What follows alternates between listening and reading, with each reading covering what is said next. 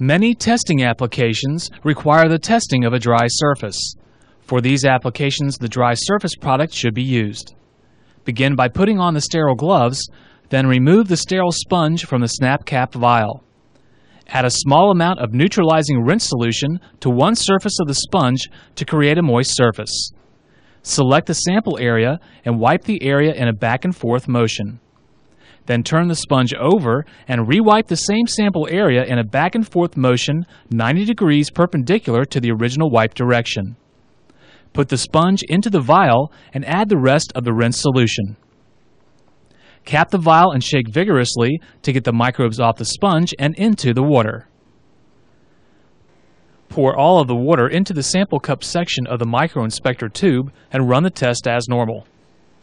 The most important thing to remember about this sampling technique is to select an area where microbes are likely to be found.